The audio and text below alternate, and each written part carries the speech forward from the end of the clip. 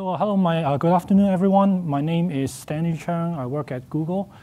I had been working with the gRPC project for almost 4 years now. I work mostly on the client side.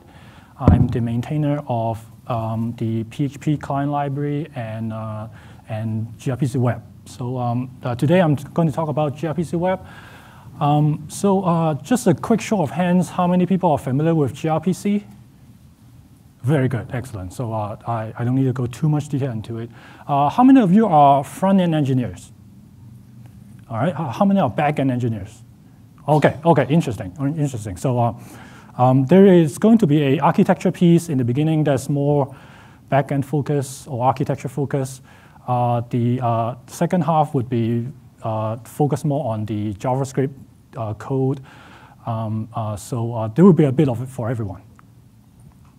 So gRPC is just to give you a quick overview, is an open source RPC framework defined on top of HTTP2. Is implemented in approximately 10 languages by now, like English, Spanish, French, German.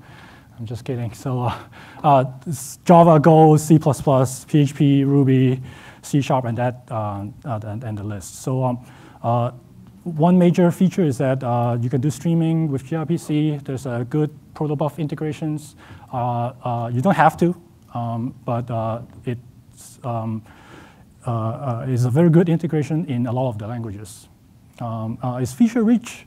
We have a whole bunch of features in the core gRPC library, and as well as different languages will have language-specific features, like load balancing. You can plug in your own DNS server, deadline, retries, and all the good stuff. So this is gRPC is a key building block in microservice architectures. You can deploy it in multiple environments, cloud, Kubernetes. It has been GAs for about 2 years now, so it's very mature. So this is a general architecture of how you can structure your gRPC services. Notice that you can actually string these kind of gRPC services together. So you can have a Java service and act as a client to ask for more data or some other output from other services implemented maybe in gRPC Python. So this is a very typical way of spinning up a kind of a client-server gRPC implementation. You start with a Protobuf definitions where you have your data types, your messages, and your RPCs. There's a tool to generate code into your client. So usually we call it the stub classes. You import it into your client applications, maybe written in C++, Java, Node, and all that languages. Similar in your server side. So you have a stub where you can implement your business logic there. And then once you have that, these functions talk in gRPC. gRPC, like I mentioned, is built on top of HTTP2, so it has multiplexing, all the good stuff, streaming and all that. Same thing, you can implement your services in any languages that we support. This is very typical, very easy to set up, very easy to make an example of it. Now, let's say we swap the client instead of a Node client or a Go client. Can the client just be a browser client, right? Can they just launch a Node app, compile it into a browser app, put it in a browser to run, and can they talk gRPC? That would be ideal. But unfortunately, the case is not there right now. So the browser runtime is pretty restricted right now. And the standard web API that exposed to us, XXR, Fetch, don't expose those HTTP wire transport details that we need to implement gRPC. So there's no concept of a channel. There's no concept of like manipulating the bytes and the frames and a whole bunch of controls that we need to implement the full gRPC spec. And in general, web browser clients prefer text data for various reasons. In particular, let's say we want to implement the full binary gRPC protocol. We simply cannot find a way to implement streaming because The standard API just don't give us back the bytes, even if it is responding in chunks, if they are binary.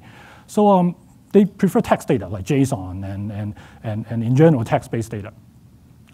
Response trailers, which is a key part of the gRPC protocol, is not exposed to us for various reasons. We have been talking to Chrome and other Firefox and other providers, and there are always some reasons for not implementing exposing response trailers. So it's not there. And then for browser clients, there are other concerns, web-specific features that is not part of the gRPC protocol, like CORS, XHRF, and all that. And also, for a lot of these browser applications, they are deployed in like less than ideal situations, like maybe it's behind some firewalls, maybe some corporate proxy restrictions that cannot negotiate HTTP2. So there are various reasons why we cannot do a full gRPC implementation in a browser app.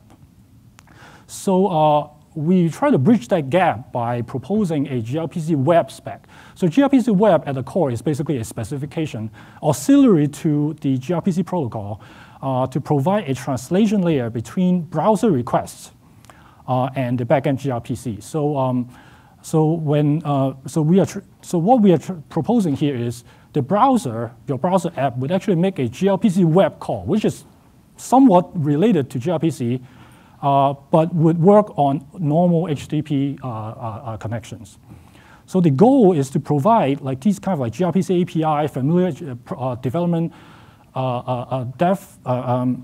process to browser app developers so that they can write like gRPC type app in browser client. And in the future, one fine day, where we have all these HTTP2 details exposed to us, then we can swap out the underlying implementation, and we can do much more. We can expose much more of the real gRPC protocol to browser clients. So currently, the translation layer is implemented in Envoy, a fellow CNCF project. There are talks on Envoy in this conference as well.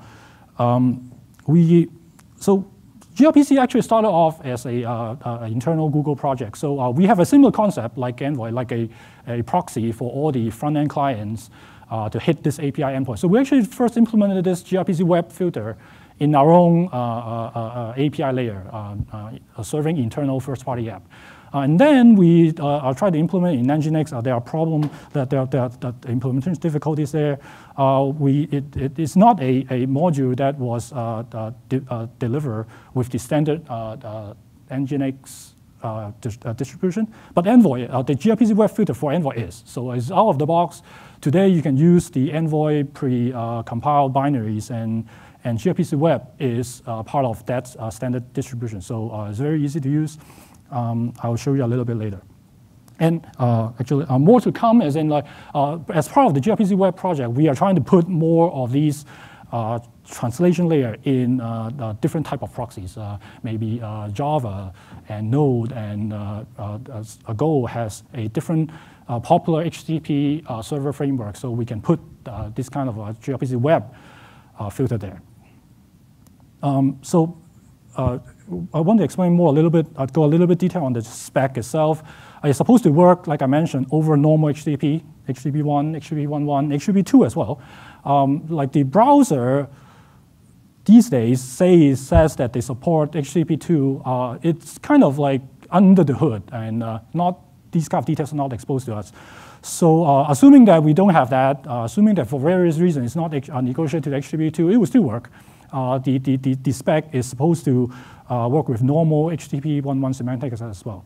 It has a special content type identifying this browser request is a gRPC-Web request. So application / gRPC-Web, whether it's text or proto. I'll mention that. I'll go into the details later. One is text, one is binary. The trailers, as part of the gRPC-Web spec, is encoded as a response stream. So there's a tag that mentioned that specifies that this is a trailer metadata. The current limitation of gRPC-Web is that you can only make a simple unary call and server-side streaming call. Like so, for client streaming and byte streaming is not implemented right now. So this is kind of the updated architecture of of gRPC-Web. So you have a browser client, you generate your stuff from your proto definitions, you can import it into your application, import it like a node style or a closure style. I'll get into the details later.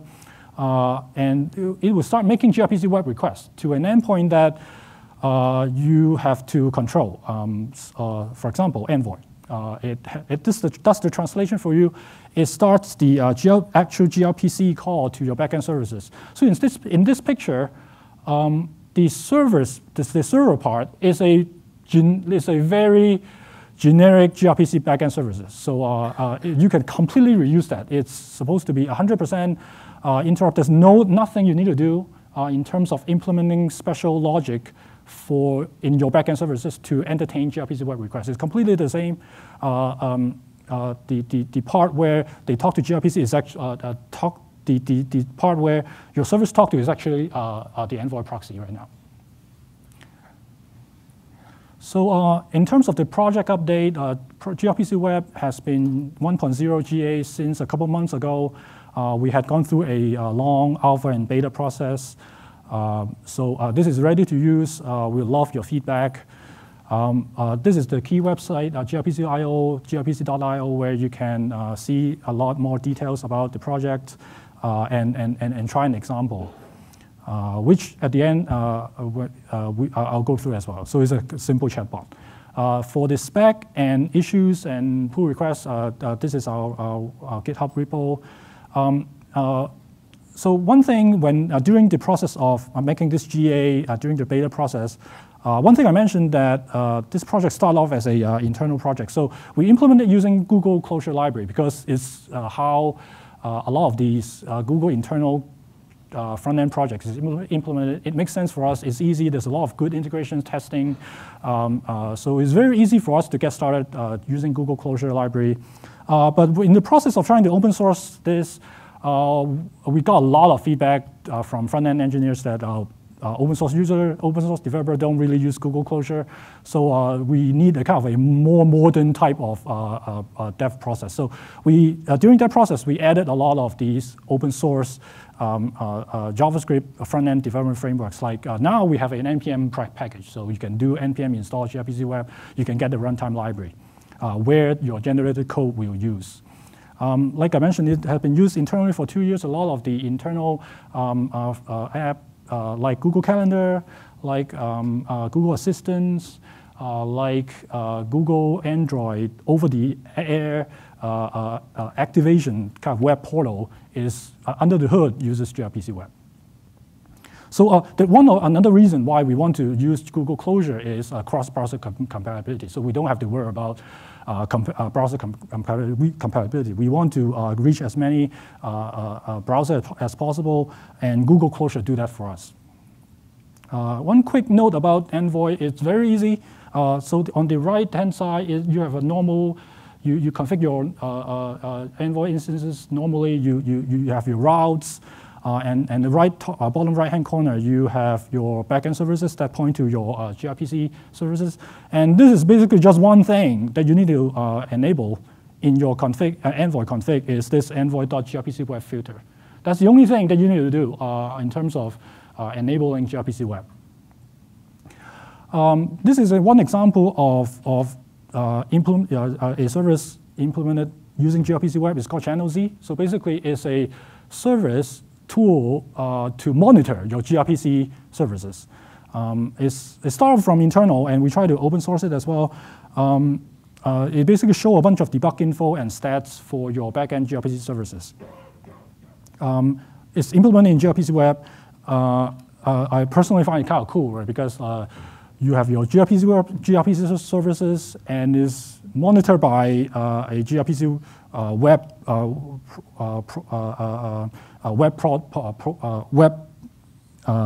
portal. There are a bunch of other examples as well. We have an example on putting this on a Kubernetes environment. I also recently found a blog post. Someone else out there tried to put gRPC-Web in a kind of Istio environment, put it into Kubernetes. So we are like we are fascinated by all these use cases and how people are using it. So if you and your team are using gRPC-Web, we would definitely like to hear it, and we're collecting all these use cases. So this concludes the first part, which is kind of the architecture, and I'll dive into the a detail on gRPC-Web. So you start with a protocol buffer, just like most of your implementing your gRPC services. You define the message types that you want to send and receive. So I have a hello request that takes a name, which is a string. I have a hello reply message is also a string. So this is very standard protobuf stuff. You can use the proto-C tool to convert this proto into JavaScript classes. So once you run the tool, you get this hello world underscore pb.js. You can import it into your code, in your client code, and you get hello request class and the hello reply class. And now you can use it. You can instantiate it, set the name to John, and all good. Now let's add a RPC method to your proto definition. So I'm adding a greeter service that has one simple method called say hello. It takes the request and returns a reply. So it's a unit call, simple unit call. And similar to the proto-C binary, we provide a plugin you can use to generate the greeter class. So you can, and that will implement the gRPC-Web protocol and take care of the sending the request for you. So one thing I mentioned during the open source process, we noticed that this plugin is hard to compile. So a lot of the front-end engineers complain to us that we don't want to have to compile a C++ program just to use to write a front-end JavaScript code. So by now, we finally have a pre-built binaries for Mac, for Windows, for Linux. So it should be very easy to use, just like proto-C binary. You can download proto-C, you can download our plugin, and it should run immediately on the most common platform. So run this, and you get a greeter client. So same thing. You can now get a hello world underscore gRPC underscore web underscore pb.js. You can import your greeter client. You can instantiate it, point to your API host, API endpoint. This is your final destination. Oh, actually, no. This is the your Envoy endpoint. So not your gRPC backend. This is where it should hit the Envoy endpoint. So you have the client, and then you can say hello. This is actually one of the main goal of the gRPC-Web project, is to offer a very familiar and consistent API with gRPC Node. We actually got a lot of feedback from front-end engineers that we want this to be a kind of a Node project. We can manage the browser part. We can manage the final thing where we compile into a browser consumable form, but we actually want it to be a Node project. So so this is one reason why we make it consistent. So the argument like sequence is the same as the Node API. So you have a request, you have metadata, and then you have the callback. So we have a unit call, and now we can try to add a streaming call, a streaming method. So let's say we call it repeat hello, and you can add a stream qualifier to the return side of the RPC definition. So if you add it to the request side, that's client streaming, byte streaming is not supported right now. So the API for streaming, we try to follow the Node Stream, standard Node Stream API as well. So you have the dot on data. So you start the call by calling repeat hello. You got a stream back.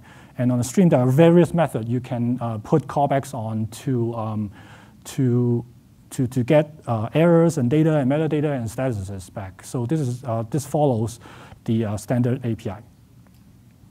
Now, I want to touch on something that I mentioned earlier about like closure and this required thing. So in our CodeGen plugin, we now offer 4 types of import styles. So the most open source user will be using the common JS style. So the first line here, require. So require is a very common way of importing other module from other NPM modules. But you can also write it as a Google closure style, so you can do goog.require as well. We are adding experimental TypeScript support. This is a heavily asked feature from users. So we offer two ways. One is your CommonJS output plus a separate file for TypeScript typings. So you can do like import greeter client from this module. And we are our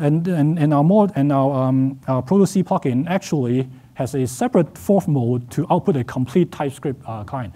So this is kind of experimental right now. A lot of the front-end developers felt like we are totally amateur hour. So we are definitely trying to improve that.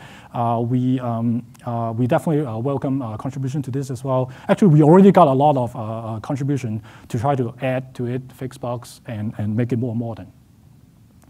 So like I mentioned, this is a kind of a TypeScript way of a version of writing a gRPC client now. You can say import as gRPC-Web from the NPM module called gRPC-Web, and then you can start tagging your arguments with types. And we publish a kind of a minimal set of typings for all the relevant data types that are relevant to the gRPC-Web, like errors and status. And good thing about TypeScript is that this, even on the say hello, is properly typed. So if your IDE support, your request would have all the methods that are supposed to be part of. It will show up in your IDE to complete what the fields are in your request object. I want to touch on a little bit about the content type that I mentioned earlier. So we offer two modes. The default is a text mode for gRPC-Web. We call it gRPC-Web text. It's basically a base64 encoded version of the underlying gRPC-Web protocol. So the underlying gRPC-Web protocol is binary. You have your header frame, you have your data frame, you have your trailer frames.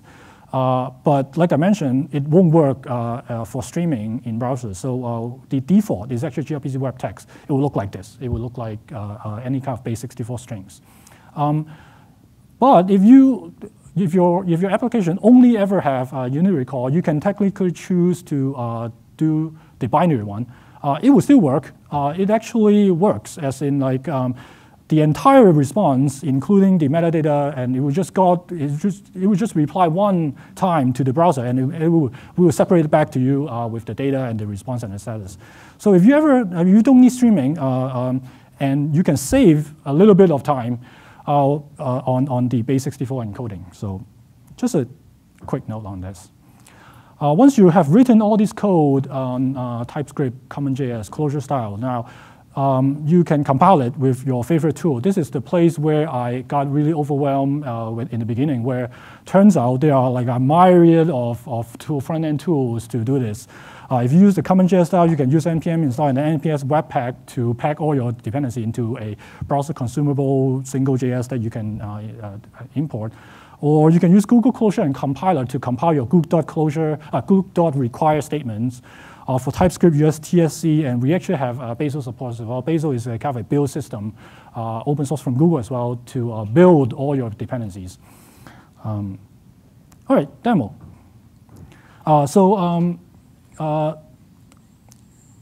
It basically has three parts. The first part is what I mentioned just now, where you write all your client code, you compile it, you minify it, and you serve it in your simple web server. It's just your HTML, your static stuff, and here you have your compile.js that comes with all these stuff that we have talked about in the previous slides. You request that, and then you host it, and the user makes some actions, maybe type something, maybe click a button. You'll fire off these RPCs, right, depending on how you write your application.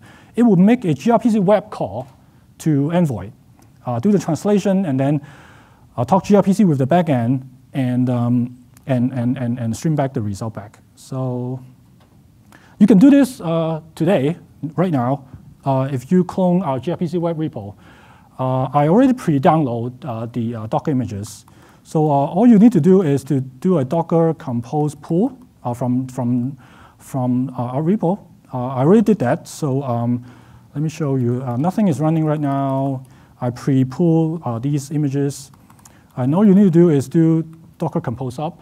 So it brings up these 3 images. And then you could go to a browser and hit localhost 8081. This is the port where so actually, let me show you the 3. One is the client. This is the static stuff, hosting the compiled version of the JavaScript. And this is the Envoy image. And this straight up come from today's Envoy distributions. All I did is add a envoy.yaml, my own envoy.yaml exposing port 8081 and pointing to and have the traffic, all the traffics routing to this node server. This is a plain old gRPC node server, and that can handle any kind of gRPC traffic. So I saw that, I hit this. So I first request the browser, the HTML and the JavaScript. So let's say I say hello. This is a simple RPC call, and I get the result back. And to demonstrate streaming, I want node server to give me 4 hellos back, and this is streaming. So and because we still have a little time, we can do. Let's say let's kill the node server. So now Envoy has no one to talk to. If I do something, it will say it will feedback some Envoy error message, and it will trigger the like error handler that you add to your client code. So this is the demo, and we know that we have a lot to do for gRPC-Web. We are trying to add more support for this translation layer in other places where it depends on where the most popular place we get feedback on. This is a field that we are looking into for the next year or so. We're trying to add interceptors, which is a very popular demand, a feature for other gRPC services as well, and better integration into some frameworks like Angular. We get a lot of asks for that as well. And in the end, I want to say gRPC is hiring, so if you have any questions, and let me know. And one more time, this is our website, and I can take questions. Yes? Oh, thank you. Yes? My question is, you mentioned about Envoy proxy, that is proxying the web, gRPC-Web and so if I have one service, I want to expose both gRPC-Web and gRPC for internal and external customers. If I put a sidecar, yeah, so as long as it's reachable from your browser clients, so as long as it's not behind some sort of firewall, some sort of hub. Envoy proxy can do both protocols? Yes. The question is, can Envoy do both protocols at the same time? So Envoy, so gRPC-Web is just a filter implemented in Envoy. So my understanding of how Envoy works is that you can enable multiple of these filters, and it will do multiple of the things that you're supposed to do. So if your request has implemented as a gRPC-Web request, so it will show up as application-gRPC-Web-text, right? And Envoy see that, it will trigger that gRPC-Web filter and route it to your gRPC-Web destination. If your browser client has no such thing, it will route it to somewhere else. You can totally control it in your Envoy config. So yes. Yes. How does the performance of gRPC-Web compare with normal REST? So we don't have numbers right now. We are more focusing on development process and proxy support and all that. We are planning to work on that. We don't actually have benchmark and performance number right now, unfortunately. Yes. In your Envoy configuration you showed on the slide, you mapped one gRPC service on a listening port in Envoy to a different gRPC service running behind. Yes. For each gRPC service, do you need to expose a different port in Envoy, or can you multiplex through Envoy? The question is, can you multiplex multiple backend gRPC services with one Envoy instances? I think so, because you can have multiple routes, right? In your config YAML, envoy.yaml, you can say for this, if you hit this service, match this regex, forward it to this cluster. You can have multiple clusters in your YAML, and you have multiple routes. So yes. So as long as well, this is part of the gRPC-Web spec. So in your client, for multiple services, it will be encoded in the URL as well. So your service will be different, and it will hit your different regex in your Envoy. Yes. Great talk. You had a static server for the assets that in gRPC-Web for the Envoy server proxy. Yeah. Can you proxy the static assets request through Envoy so there's a single endpoint? Yes. Yes. So actually, the reason why I do this complicated thing is to demonstrate cores. Actually, this is one thing that normal gRPC don't need to worry about, because in browser, if you are hitting, if you get your static stuff from one place and you're hitting a different endpoint, you are supposed to make a separate. The browser would make a separate request on behalf of you. That's CORS, cross origin something. They did to enforce some kind of security. So this, to doing that, normal gRPC backend don't deal with that, right? So actually, I just want to show that this is kind of the case where the normal gRPC protocol is not enough, because if we have to do this, your gRPC backend would have to respond to this CORS request. So this is just to show that this CORS situation, and you can totally don't do this. You can totally have your Envoy, like I mentioned, you can have multiple filters, right? For this, asking for static access, you can route it to a different way, different places to get your static access and serve it. So you can totally do it in one port. This is kind of a deliberately complicated situation where I want to show CORS. Yeah. Yes? This is more of a Protobuf question. Does it support TypeScript output? Question is, does Protobuf support TypeScript? The answer is no. I am definitely working with the Protobuf team to try to add that. The open source version of Protobuf the Google official implementation of Protobuf for JavaScript has some sort of limitation right now. It's kind of a binary format. And we are actually working on, internally, actually, there's a different format. It's a JSON compatible Protobuf format. We are actually in the process of trying to open source that to replace the binary Protobuf format. And right now, it doesn't support TypeScript. It only supports Google closure style and CommonJS import. We are definitely working on that, because we definitely receive a lot of feedback. TypeScript is important. But in the meantime, our gRPC-Web plugin actually output the typings for the Protobuf messages. So, it all have some, not complete, but some typings for all the generated code. Even if you generate in CommonJS for the message part, it will still have typings if you use our plugin, and as well as the gRPC-Web part. But the official TypeScript support is not there yet. Oh, yes.